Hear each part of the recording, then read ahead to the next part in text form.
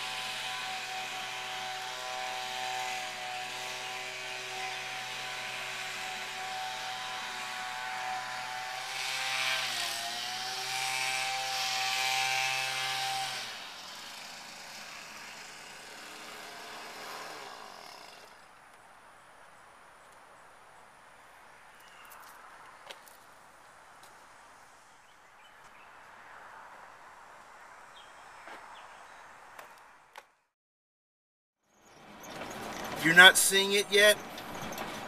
How Trump is propping up Hillary? There you go, cousin. You're welcome. I see 3 homeless pushcarts over there. I'm guessing that they're camped out behind that closed down restaurant in the bushes. Now, they used to hang out at that restaurant that's been torn down. It had a large porch area, covered porch with railings, and they would spread their sleeping bags out all over the place. All 3 of these restaurant locations are closed. 1, 2, and torn down. Yep, there's a homeless problem around here.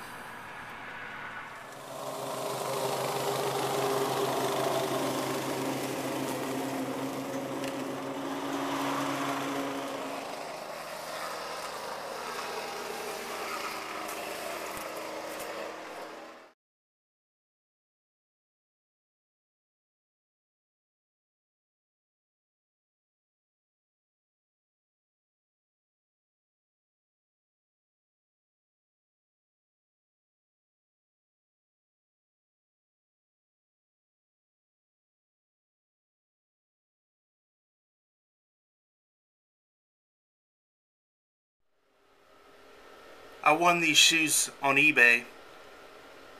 I got them for $6. I always bid low on size 10.5. Sometimes I get lucky. Let's check them out.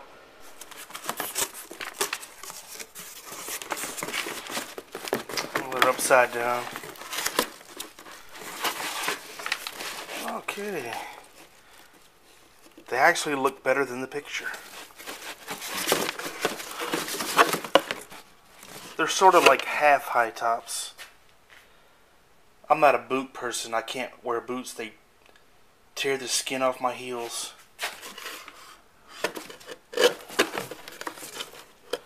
Yep, these are 10.5. I think I'm gonna put these on and go grocery shopping.